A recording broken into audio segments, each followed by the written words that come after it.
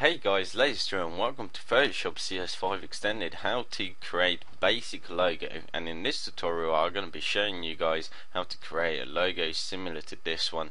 Obviously you'll be able to change the colors and shapes and text, whatever you want to use. I will probably also provide a template for this tutorial that you will be able to download, and then you can change the things that you like if you don't want to follow along with the tutorial. So let's get started. So first thing I want to do is I want to close this, and then we're going to create a new document. With this logo I will also show you how to save it so the background is transparent, and then you'll be able to put it on your videos or on different documents that you have created. So what we're going to do, we're going to create a new document, and we're going to be creating it at about 1024 pixels, should do it by 1024 pixels, about 150 pixels per square inch, should do it.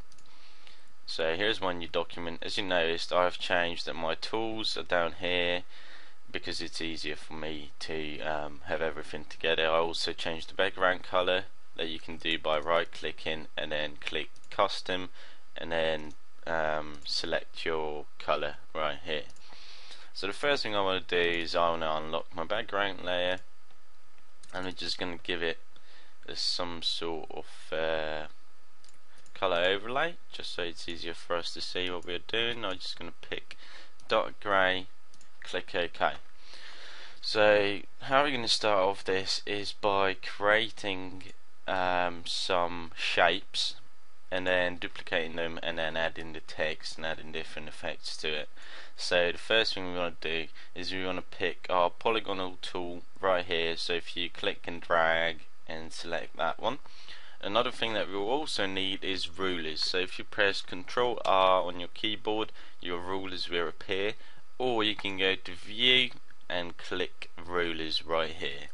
So what we want to do is put this one roughly in the middle like so, and then put out another one and put it roughly in the middle again. Right, so now you can start creating a basic shape. So if you pull your cursor right to the middle, hold down shift and then drag, as you can see my shape will start to appear. So that should do it. I think maybe a little bit smaller, let go, and then your shape is filled in. So you got a basic shape. What I want to do next is just duplicate this layer, click OK, and then press Ctrl T, which is free transform, and then flip it vertically. Alright, pretty straightforward. And then you want to pull this down to about here, so this edge shows right here and it doesn't come out on these edges. Alright, press enter, and then now what I want to do is move it a little bit up. So if you hold down shift, click on both shapes, select your move tool, which is V on your keyboard, and then just move it up a little bit like so. Alright, so we got both of our shapes created. Now what we want to do is I want a little triangle right here as well. So what we're going to do is we're going to duplicate our shape again, duplicate layer, there we go, and then I'm just going to turn this. Actually you can do it by Ctrl T, rotate 90 degrees clockwise, and then up here you want to change the transform to about 50%. Okay, so height 50%, width 50%, then press OK on your keyboard like so, and it have transformed it. Right, so probably it is a bit smaller than what we want it to be, so I'll just make it bigger. Press Ctrl Z to go back, rotate it again, and then just make it, I don't know, 75% smaller. Should do the trick, I think. Let's have a look. If I move this right here, no, it's still too big. Let's try 60%, shall we? 60%. Yeah, that looks about right to me. So 60% will do the trick, and also make sure that these little boxes will line up with your rulers. Alright, press enter, and then it has transformed the shape. Now what I want to do is I want to duplicate this again and then put it on the other side. So we have duplicated it, rotate 180 degrees, put it to the other side, press enter, and now we have our basic shape that we're going to be using for our logo. So what we're going to do, we're going to merge all these shapes, right click, if you hold down shift and then drag, it obviously selects all your layers. So what we're going to do, we're going to merge these layers into one shape. Okay, so next what we're going to do, we're going to duplicate this layer again, like so,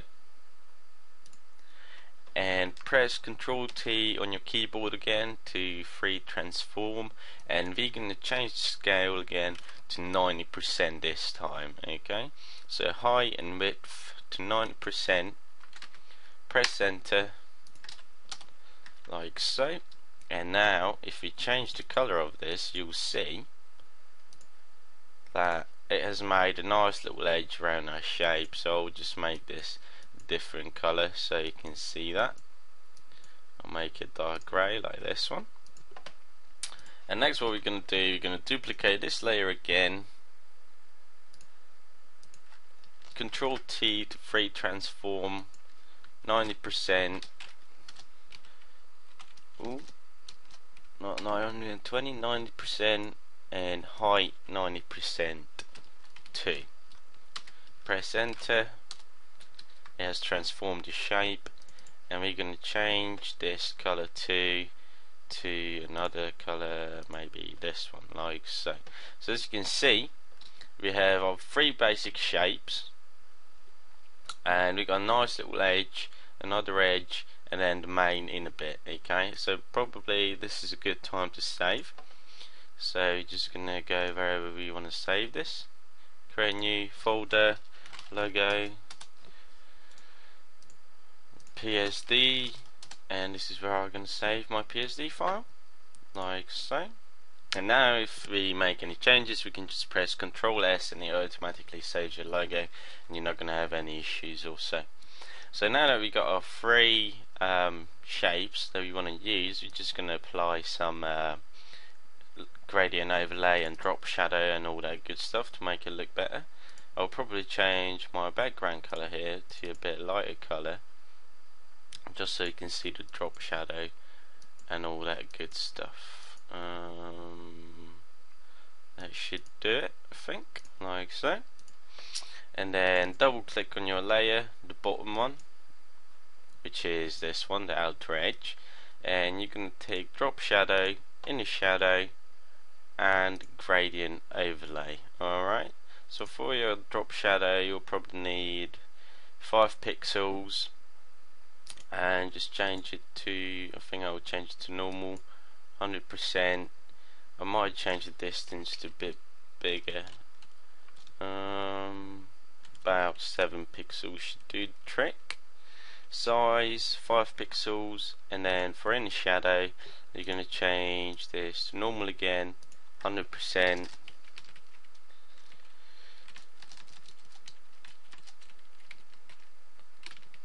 Like so. Distance, you can play around with this, you can make it a bit bigger or a bit smaller, but I'll stick with 5 pixels. Size 5 pixels, might be able to make it a bit bigger, 10 pixels. Let's have a look how that looks. No, 5 pixels should do the trick. Okay, now for your gradient overlay, I got many gradients right here, but you can pick whatever you like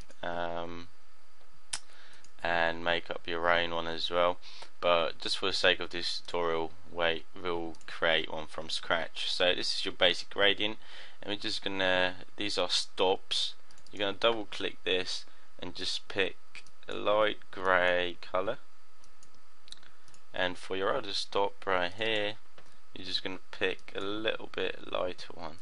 I'll probably make this one a bit darker, like so.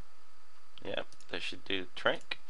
And instead of doing the same thing to the next shape that we want to apply it to, we'll just right click the layer, copy layer style, and then click on the layer that you want to paste it onto, which is this one, this main one, and we're gonna paste the layer style like so.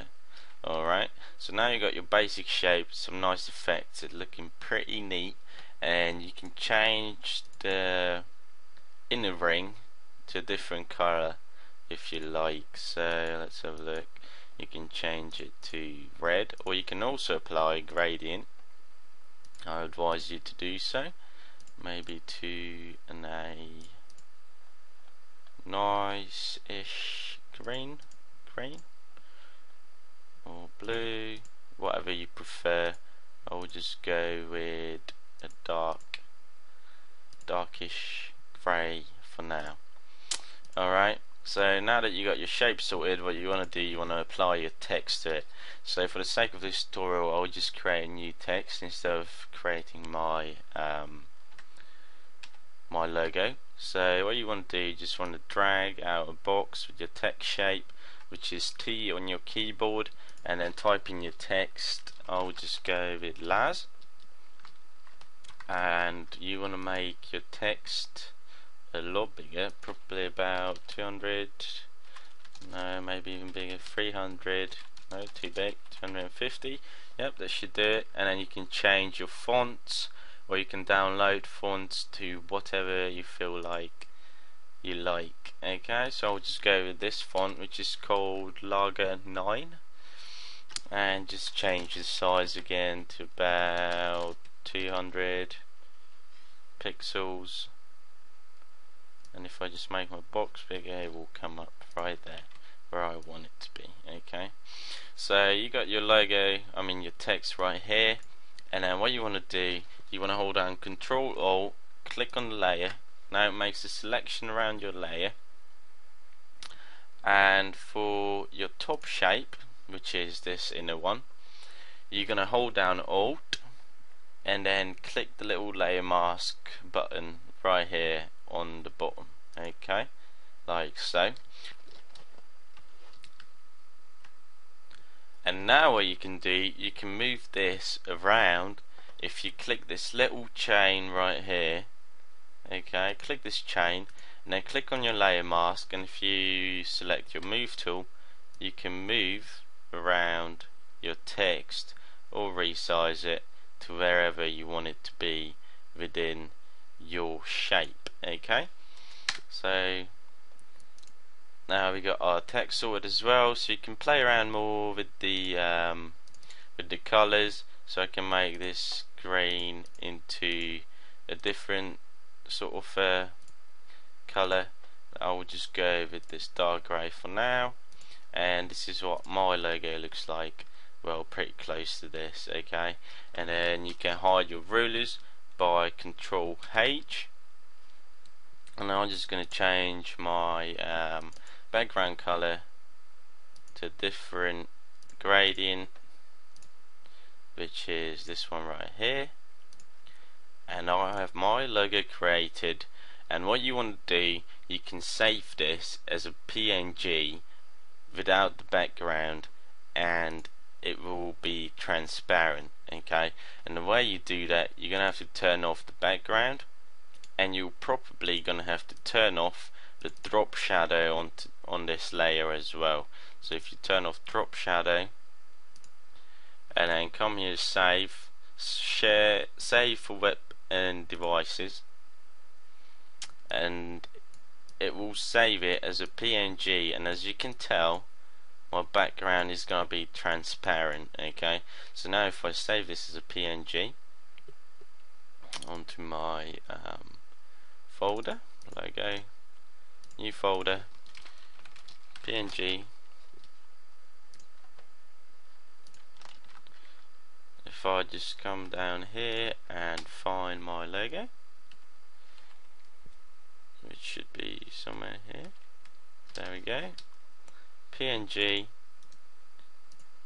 and as you can tell, my background is white right here, but it is transparent. So if I want to put it on another document, then you can do so. Alright, so this is it for this tutorial, guys. I hope you enjoyed it, and I will see you guys in the next tutorial.